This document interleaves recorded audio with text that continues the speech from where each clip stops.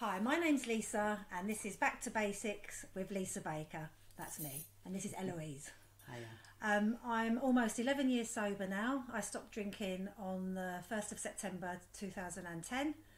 I stopped drinking by going to AA meetings, by having a very good sponsor, and by doing a 12-step program, which I do daily. Now, to my best ability. This is going to be talking about people that have had drink problems, have recovered from drink problems, because I feel there's a real stigma around alcoholism still.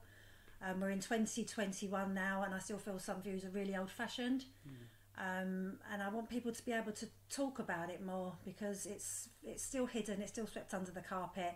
And if I can do these vlogs, I think they're called, in my own home, in the comfort of my own home, talking to a friend that's in recovery, I think it's going to help more people to be able to talk about it.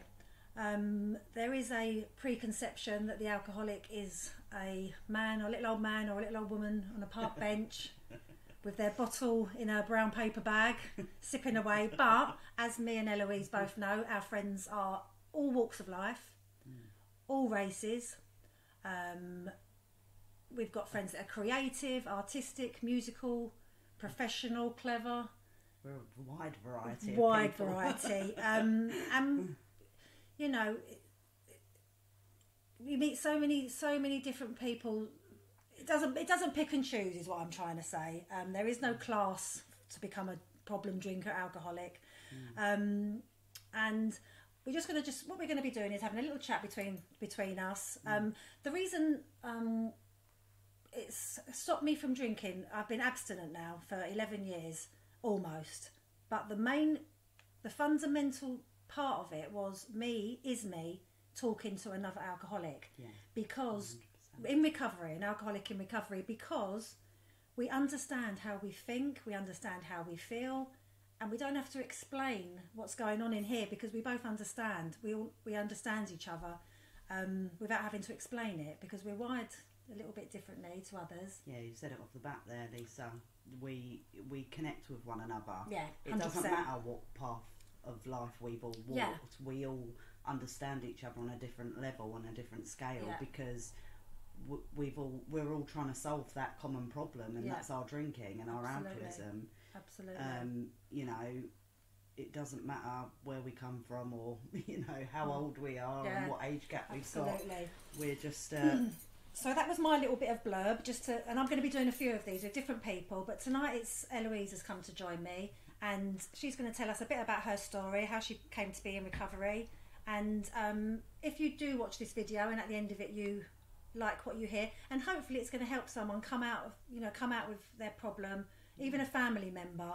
It's just to get us all talking. Another thing I wanted to mention is mental health is really the topic at the moment, but I don't hear alcoholic mental health being the topic. That's still swept under the carpet, and still so it's just so we can get it out there. So if you do enjoy it, please subscribe, share, or like.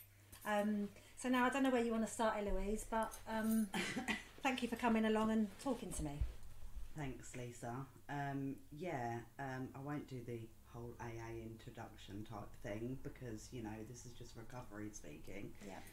But I'll start from the off. I wasn't born into an alcoholic family. I wasn't, no one in my immediate family is alcoholic. So my childhood until I was about 6 was pretty normal. My mum met my brother's dad, and that's when chaos sort of happened in my life, and I started to see things, and things happened that shouldn't have happened to a 6-year-old, or a 6-year-old shouldn't have seen. And he was a very heavy drinker, lots of drugs in my mum's house and alcohol all the time. And from a young age, I've always noticed that bad things came from drinking. As soon as that drink was picked up in my household, there was chaos. From a very young age. And I always remember myself saying, I'm not going to be like that. I'm never going to do that. The same old, you know.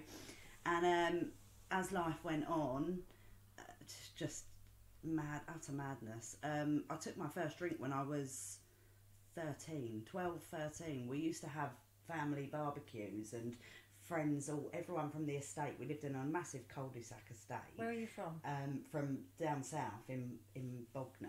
Oh, you're from these areas? Yeah, well, my family are from up north, Oh, but okay. we moved down here when I was young. So yeah, we used to have like big barbecues on the street, and it was just, you know, my house was full of drink. Oh, really? You know, my stepdad, my brother's dad, used to get them all in, and it was just a massive party. And I knew that what would happen at the end of the night. It would end up in fights. It would end up in brawls. It weren't pleasant. It never was going to go well, was it? No.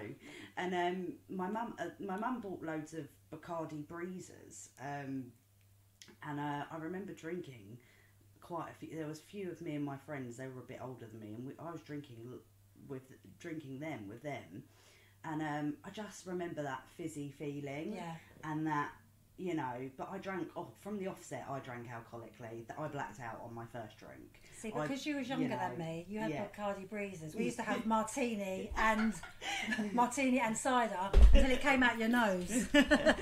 You was more sophisticated. Yeah, the Alky Pops, I remember them, and we literally, and I loved it. I didn't remember the rest of the night. It was great. So all that only carnage, we would talk like that, though, isn't it? Most people would put them off. No, that was great. We got sick and we didn't remember nothing. That I grew up like having to go through, I was like, oh, here's my solution to all my problems. I wanted to feel I didn't want to feel anything. I didn't want to remember anything, and that was my answer. You know, and my behaviours, my isms were from the off as well. I was a shit at school. I was a nightmare. I got a bit naughty later on. But... I just, you know, we used to get drunk on the common, and then we'd go into school drunk, coming to the end of year 10 and 11.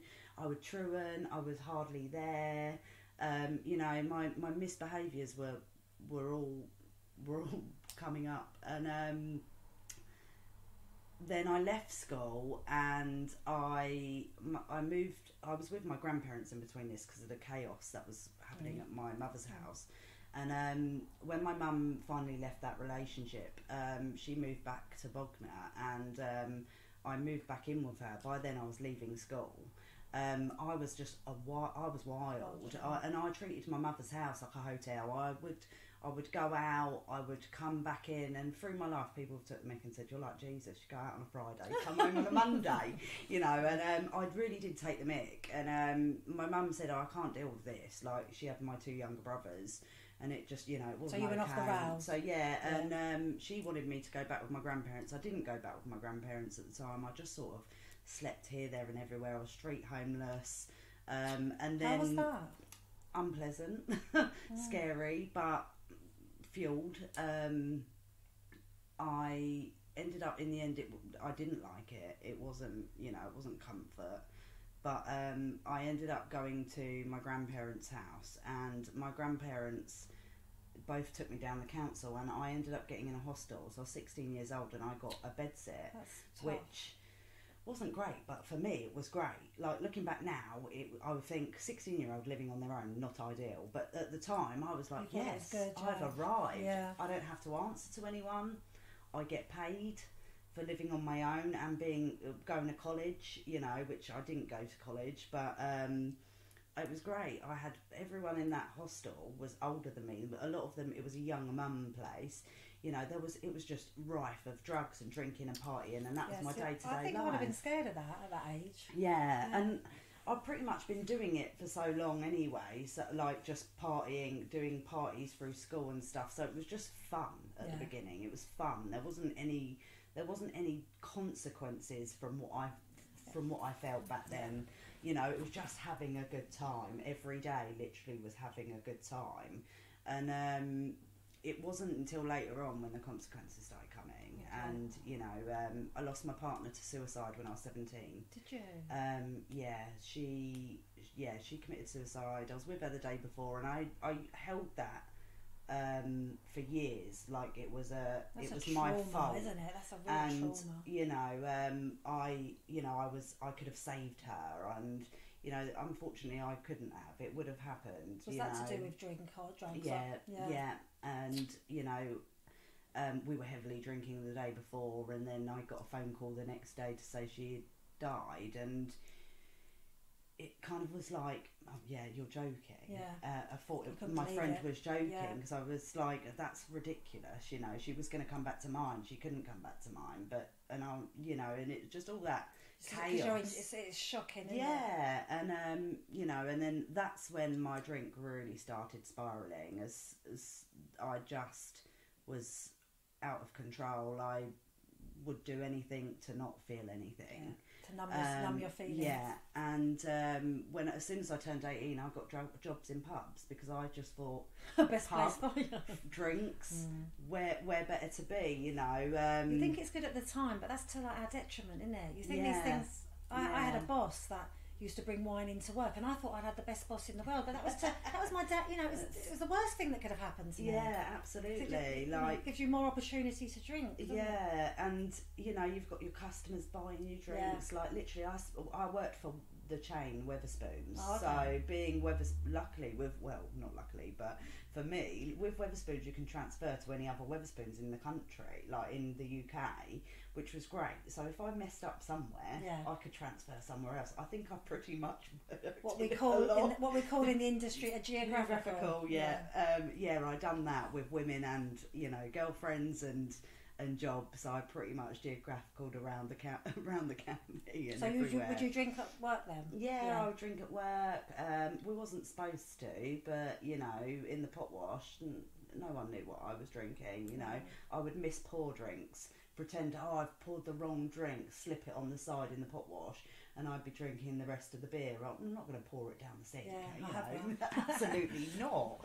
I don't think any alcoholic's thrown drink away. Yeah, and I'd put it on the wastage, wastage. But I drink it throughout the day. I would do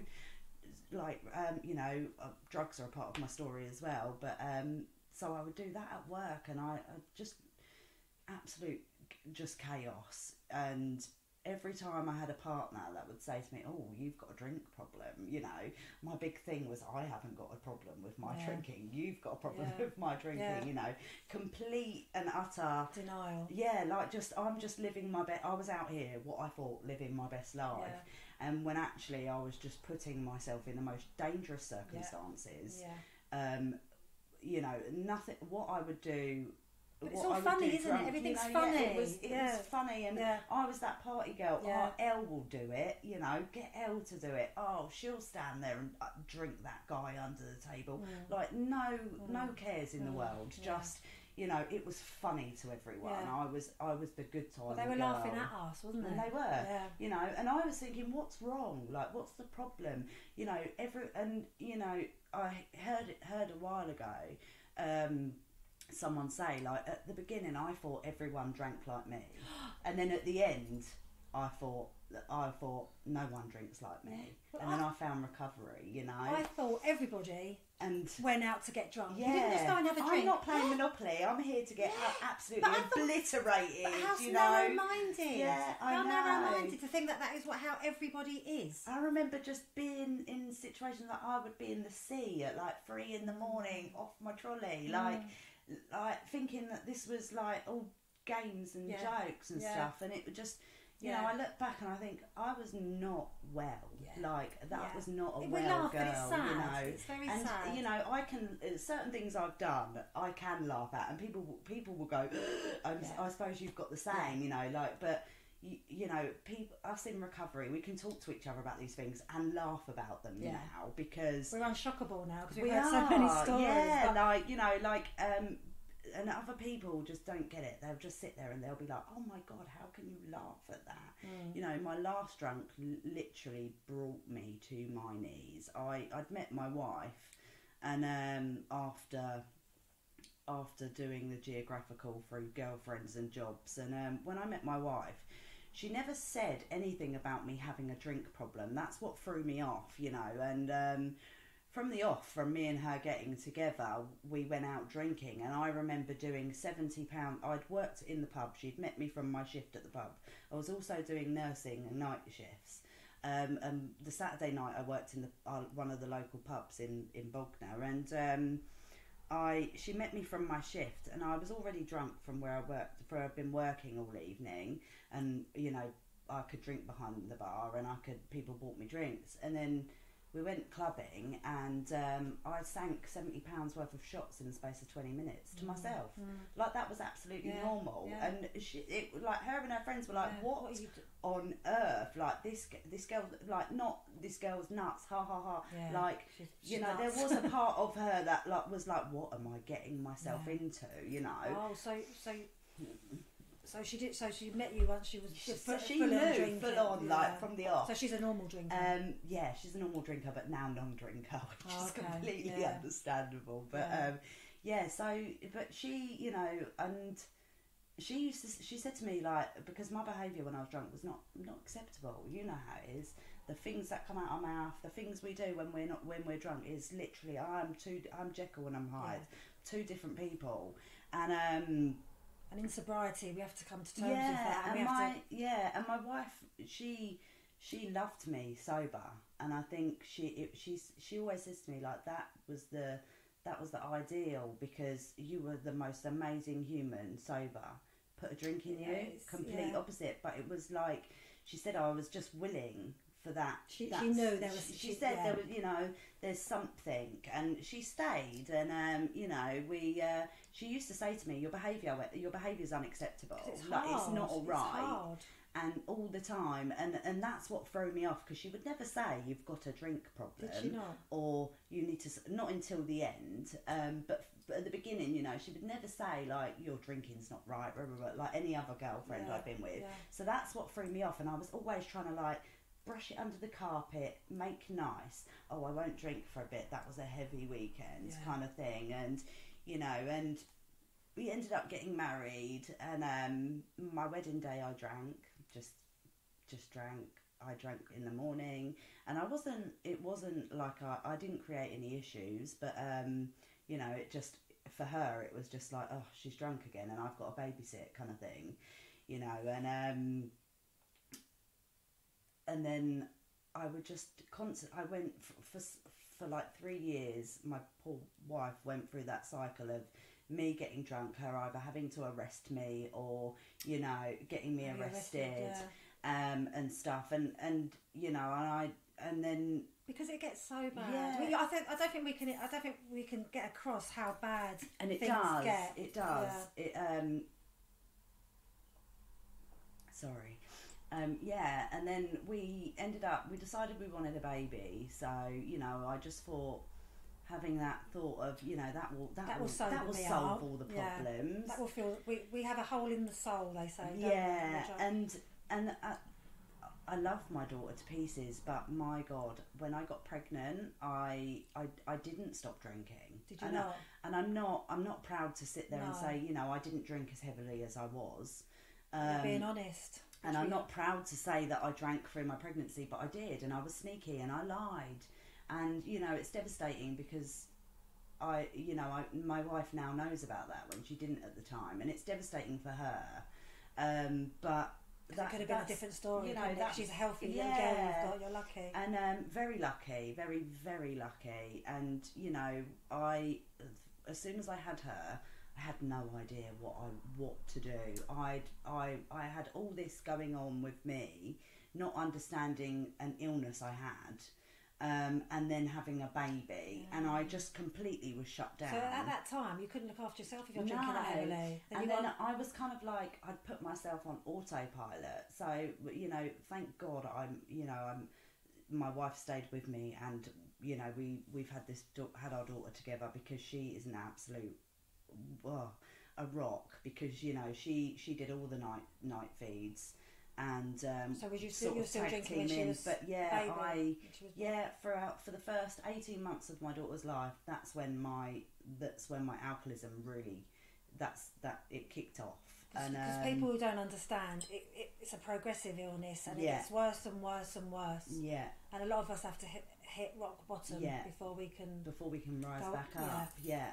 And that's what happened in my last 18 months of drinking. I was on autopilot, trying to be a mum, and had no clue. Postnatal depression, and I would just drink. And drinks are depressive as well. And I got up in the morning, and I wasn't drinking as soon as I got up, so that's what for me wasn't the problem. So you didn't think you were I was an afternoon, at the first it started as soon as my wife would come home, I would be like, my shift's over. That's how I looked at it. I could not connect to parenting at all. I could not connect to my daughter at all, and it was so painful, and it was hard, and I was like, and I literally looked at it as a shift, and I said, my shift's over now, and it's devastating, but that's how I was, and I have to be honest about it, and I've done a lot of work around it, and then it got worse because the time started coming earlier and earlier and earlier throughout the day, and towards the end it was just chaos. Like my wife just didn't know what to do, and we decided my last drunk was 2019, and I went out with my wife for a friend's birthday, and I didn't acknowledge her. My mum or her mum, one of our parents had Lana Rose, and I didn't acknowledge her for the evening. I was with my friends, and she decided to go home. She'd had enough. And I just spent the evening drunk. I turned up back at my house the following day at 6, 7 in the morning, and I was still drinking. I was in someone's dressing gown. I had no ideas. I had odd shoes on. Don't know where I'd been. It's so dangerous. Yeah, I really have no idea what situations I'd put myself in, and I'd done that a lot of times. I'd done that numerous times, which is the scary thing. Nothing ever kind of put me off. And you kind of make it into a joke, and don't you? And how funny! Look at what I've done, and it's it's like the big I am. But funny. When people are actually thinking, "Wow, you've gone mad," and. I just kicked off. I was drinking gin in the kitchen. I turned my music up. My wife come down, and she was like, "What on earth is going on?" And I was like, I was in like full drunk, nasty mouth. And she said, "You need to leave my house before I get, this is not okay." And it just, my mouth, I got worse and worse. I went outside, I put a log through her camper van, trying to smash stuff up, and she got me arrested. And after that, I barely remember that, because she spoke to me about it so much. She's made me acknowledge it. But I don't remember getting arrested. No. I just remember coming to a couple of days later, and I was still in a custody cell. And I just thought, what on earth have I done this time? When I got when they let me go, my mum come and picked me up, and she had my suitcases in the back of her car, and she just said to me, "You've lost your wife and you've lost your child," and and it was a very long, silent journey back to my mother's house. For people who don't understand what blackout is, because I thought blackout was you go have your drink and you black out by falling asleep, but you do things in your wide awake state, but you've got no memory of it. It's a complete blackout. So we do things and don't recall any of it. No. Major events. No, yeah. And I got to my mother's house, and I spent a week in her room, just shut in her room, and I just not drinking. I didn't know what to do with myself. I had no idea. I had lost everything. I'd lost the most important things in my life. I'd lost my home, my wife, that's the and my power daughter. of alcohol. And I literally was beside myself. And I'd tried to do sobriety before on my own will. I had tried to do the whole, and I lasted a month or two where I didn't drink, and but I was only ticking boxes to make people sweet, you doing know, it for other keep people, them sweet. which It we was know never, you can't. it was never for me, It has you to know. be for yourself. And I was always miserable. I was just constantly like, you know, we say white knuckling it. You know, and I'd never properly understood being sober or sobriety. And my mum mentioned, it got later on in the week, and my mum mentioned to me about going to our fellowship, and I didn't understand it. I was like, none of this is real, you know, and how low have I had to get? People don't sit there and talk about their problems, and you know what I mean. Like, alcoholism, didn't understand it in what it was, but I'm grateful. I looked up the fellowship, and then that's when my life changed. When I came into recovery, and I admitted to myself that I was an alcoholic. That's hard, isn't it? That's really hard. No one wants to admit that. Yeah, that was the most. Oh, it just freed me. It's the worst. I feel it's the worst day of your life, and it's the best day of your life. The worst and the best. Yeah. All in one. Because you can understand why you're feeling you are. It was the most freeing thing I've done. The most freeing thing. And seeing people that are, you know, I thought, all old people. Yeah. You know, and you meet really intellectual and charming. Anyone, like different professionals. Anyone can be an alcoholic. Yeah. Anybody. Anybody. And when, you know, that's what I had so much fear. Like, I think, you know, a lot of us have a lot of fear, a lot of trauma, a lot of you know, troubles, and you actually wonder what you're going to do with the rest of your life as well, because you think drink. I thought it was drink was the fun one. The all and end all. I thought, what I can't physically give up drinking. How am I going to enjoy myself? And you can. You know, what am I going to have? I'm not going to be fun anymore. Yeah. And then now, you're not fun drunk. Being in recovery now, when I look back on it, there was nothing fun about me in the end. No one wanted to be with me drinking. You know, we don't even want to be with ourselves. Most of the time when I was drinking, I was sat at home, like, you know, and if I did go out with friends, it was because I was so easy to buy everyone's drink. I'm so generous. Oh, you do. You know, I would be drunk. I would be so drunk, giving it. I would be like, put it on my card. My wife would be like, just take my card out, do it, like, kind of thing, you know. And people would just come out with me because I would want to keep the party going, you know. And it's sad looking back on it. It's sad, and I've. You know, a lot of people say they lost friends in their drinking, and I did lose friends in my drinking, but I noticed when I got sober I also lost a lot of friends, but when I look back they're not really real friends. Drinking friends more, aren't they? They were just, you know, associates, people I could be with if I was drinking or needing an excuse to go out. But, you know, coming into recovery I've met the most beautiful people.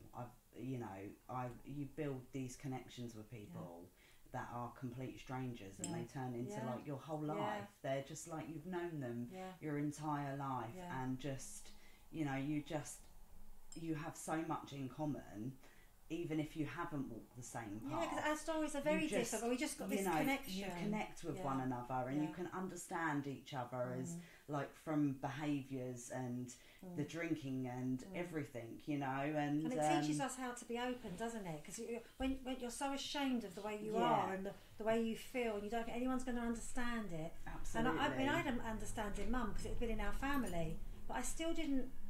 I didn't want to admit it. I didn't want to lose my life. Yeah. And, you know, knowing that other people understand what we're going through, that is the main the main thing. Yeah. And now it's like I'm 2 years in now, and the things that recovery's given me is just unbelievable. You know, I've got back my wife, I've got back my daughter, and, you know, I've done so much work with myself where I've used the alcohol as a coping mechanism for my whole life. Anything that happened to me, it was, have a drink, you know, and I don't have to do that today. And that is what I'm most grateful for, is the fact that I can deal with my life as it is, you know, and I can have there's an issue. If an issue crops up today, I can process it like a normal human being. Yeah, and everything's manageable, isn't it? Everything's manageable. It's really manageable, from going from that unmanageable person to I can, you can't face anything. On them last days of drinking, you can't face opening a door, phone, opening a letter, anything. You can't face anything. You're just so buried in the sand, you just can't get out. And it's not like that today. No. It's really not. You know, I'm open and honest with so much, and I'm not afraid to you know, look through my phone the next morning. I'm not afraid to open my eyes and think, where am I? Am I in my bed? You know, it's and regretting what you've done all the time. Constant regret and shame, and you know, the not knowing. And you know, for me, the massive thing is my wife. I'm really lucky because I always say to her, you know, why did you stay? And she said, I knew you were there, the woman I loved, deep down, and you just had to find yourself and stuff, and you know, which was lovely. That she understood me before I understood myself. And she said, you know, I might have had 3-4 years of shit, but I get to live the rest of my life with the best version of you. You know, and she's not a drinker today. You know, if she wanted to go and have a drink, she's not like us. She can go and have a drink, but she's respectful. She said to me, I'll never pick up a drink in front of you. Never do that. That's where you're lucky. My partners have always been heavy drinkers, but you know, people that like to drink, and I've always gone for that type. And she was, when I met her, she was a partier. But, you know, I think, obviously, a lot of the stuff I've done through my drinking to her has stayed with her. You know, I have to remember, like, she's got so much anxiety around the stuff that I put her through drinking. So some of it, sometimes, you know, that's still there. For me, I'm all right. I've blacked out half of the time. Exactly. So a lot of it I don't remember. You know, when I work a program today, I have to, you know, I make them daily amends to my wife every single day. That's something that's not going to stop. But that's by me being sober. Yeah, absolutely, 100%. And that's, I owe that to her. That's the only way I can make it up to my boys, because they see me sober a long time now, and every day staying sober is an apology to them. Yeah, exactly, and that's exactly the same for me. And you know, with my daughter, it was painful I put her through that for the first 18 months, but I'm really grateful in a sense of, you know, I know that she wasn't in any danger. She didn't go through any harm, and thankfully she won't sit and think of. She's not going to remember that. She'll never know a drunk me, which I'm grateful for. You know, because if I hadn't found recovery, there would be. She wouldn't have a mum. No. She wouldn't have a mum. You wouldn't have been able to take care of her. I would be in prison, or I would be dead. Her mum would be dead. That it would be as simple as that. You know. I don't think people realise how bad. No, because that.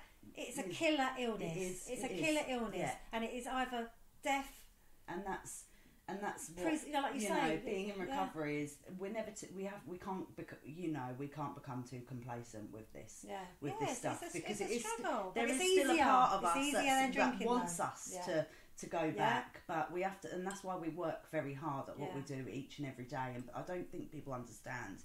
You know, we do work really hard for this. But it's worth it, and it is so worth it. But because there's two end results of picking up another drink again, and you know, as I just said, it's literally prison or death. Because and I think when you get to the end days of your drinking, you don't want to be around anyway. No, until you can find that strength to stop. And I always, you know, I wasn't suicidal. I like in the end of my drinking, I didn't want to be here. No, I was like, I don't want to be here anymore. I didn't want to necessarily die. But I didn't want to continue living my life the way I had lived my life, and there was no other option until I found the recovery, and it was like and then I found that there's another solution, and it's this, and isn't it a life? You know, and I hope some people are going to get from this. You know, that was absolutely, you know, that was eloquent, Eloise. And you know, I think that message has really gone out to people that, you know, just share about it, get it off your chest, and abstinence is just the only answer. There's doing this, talking, sharing. There's not a pill you can take to get better. You know, there's not. Doctors can't even. You know, you've got to just want to do it. stop and stay stopped any way you can do it. Professionals can help you with As well. with your trauma Yeah. and stuff, but I think when it comes down to the alcoholism, one Back to alcoholic to basics. another. Yeah, definitely. Oh, that's brilliant. Thanks, Thank Eloise. you for having me, Lisa. Thank you. Thank you.